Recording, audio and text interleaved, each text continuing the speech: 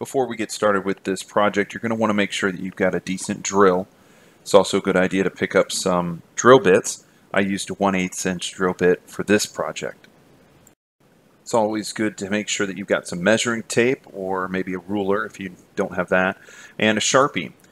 You'll also want to make sure to pick up some forged steel plant hooks. I ended up with 12 3/4 inch and 17.5 inch.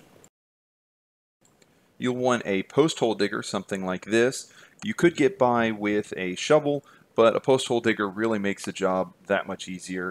I highly recommend using this instead. Last but not least, you're going to want a 4x4x10 treated wooden beam. The first thing you're going to want to figure out is exactly where you want your hooks. Now I want to start with the 17.5 inch hooks, and I'm going to want to have them up higher.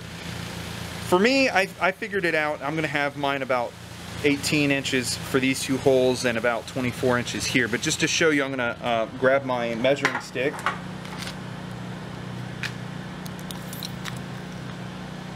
And I'm going to figure out roughly where the center's at. It doesn't need to be precise, but roughly there's my 24 inches. So from there, I'm going to take my hook, I'm going to place that over that hole. I'm going to center this so that way I've got roughly the same amount of space on either side. I'm just going to place a dot in either of those two holes.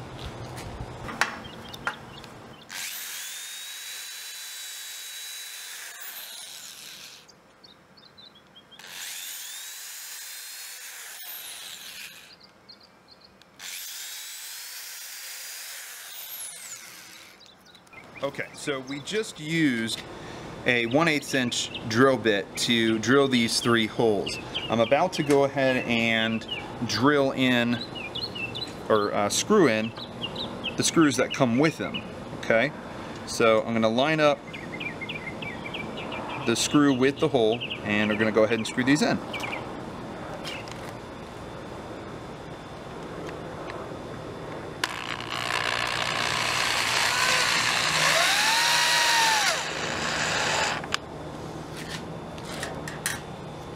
Now we just finish up with the last two. Make sure everything's lining up just fine.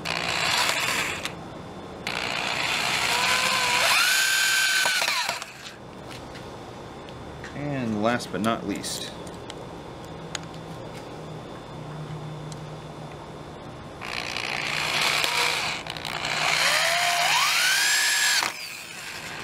make sure that it's tight. Okay, so the next thing we want to do is we're going to go ahead and do about a quarter rotation here, and we're going to get our small hook set up, but I'm going to show you how we measure that.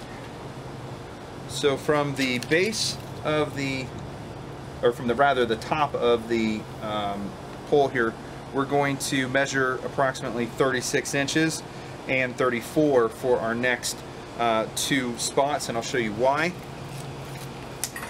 We've got our smaller hooks that are going to go like this. Okay, so I did a sort of preliminary drill here just to go ahead and get things started, and I'll show you how I drill out the next one. Again, we're going to be using a 1/8 inch drill bit in order to do this.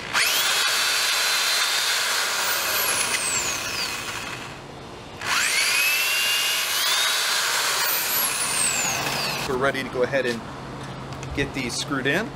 So I'm going to change out real quick into my Phillips head screw bit.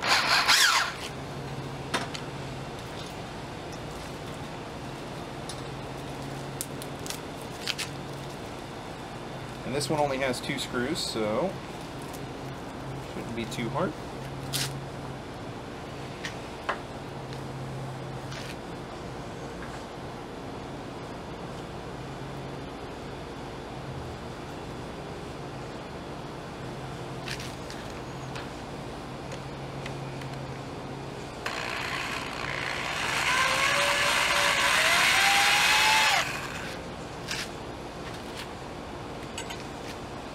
Second one.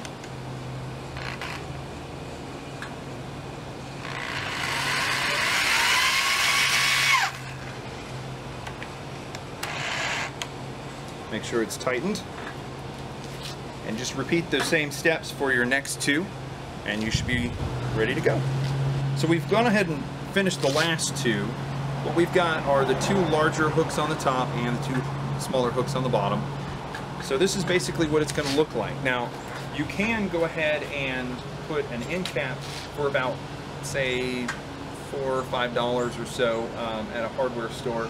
I don't intend to do that because I'll, in the future, put on a birdhouse. But otherwise, it's ready to go on the ground. Okay, so the first thing you're going to want to make sure to do is find a suitable spot. It's always a good idea to make sure it's got plenty of sunlight, it's out in the open so the birds can see it. Also make sure there's places nearby that they can perch. Okay, so we're going to go ahead and dig down about 3 feet. Takes a little bit of time.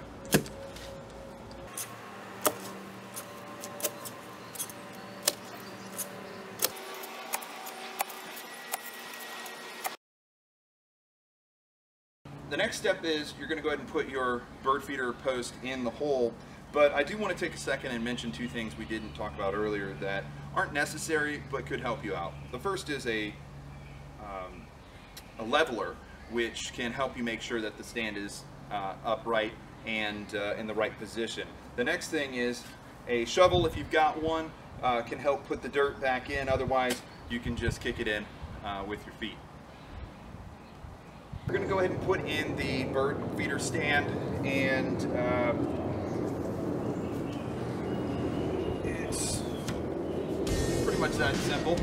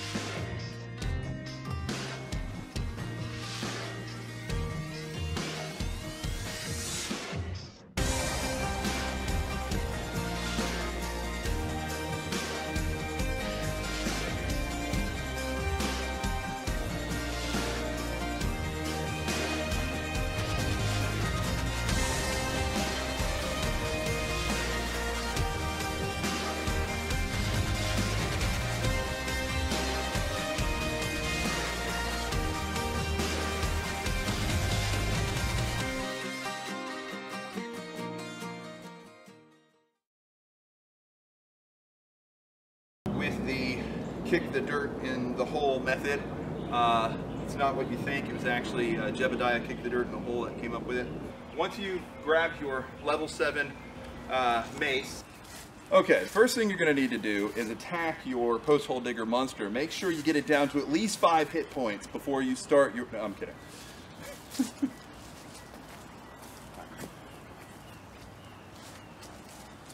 Okay, so what you want to do is make sure that your brother-in-law's cell phone doesn't ring mid-shot.